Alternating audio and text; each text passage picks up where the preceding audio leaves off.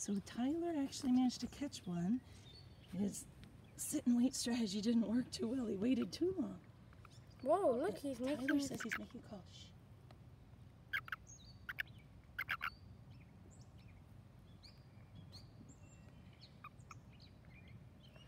He's calling and saying, here I am. Help so me. He's still trying to call for the females. Now, let's look. One of the ways also to tell males versus females is the males should have a better gripping front forelimb, because that's the hand part, if you will, because that's where they're going to be grasping the female. And you can see he's got some, I think this is a he. Actually, I'm not able to What about the bumps on so his well. back? That tells you that he's a toad. Oh. Yeah, the toads have typically much bumpier backs than the frogs do. And frogs spend a lot more of their time in the water than toads do.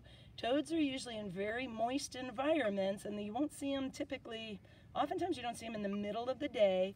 You'll see them come out in the morning, or if it's raining, they'll be out. But they don't usually hang out in the ponds. Frogs are much more likely to be hanging out in the ponds, unless there's something like special kinds of frogs, like tree frogs. Now, actually, it'd be a great idea to put them back. You don't want your toads or your frogs to dry out. They're amphibians, which means they breathe through their skin, and they need a lot of moisture. So are we going to throw this animal back in the pond? No, I'm going to go put him just by the side of the pond right here. Good. You're going to put him very gently near the water, and then we're going to let him, there he went, we're going to let him jump himself back into the water. Great. And then we're always going to wash off our hands before we go to eat or anything else.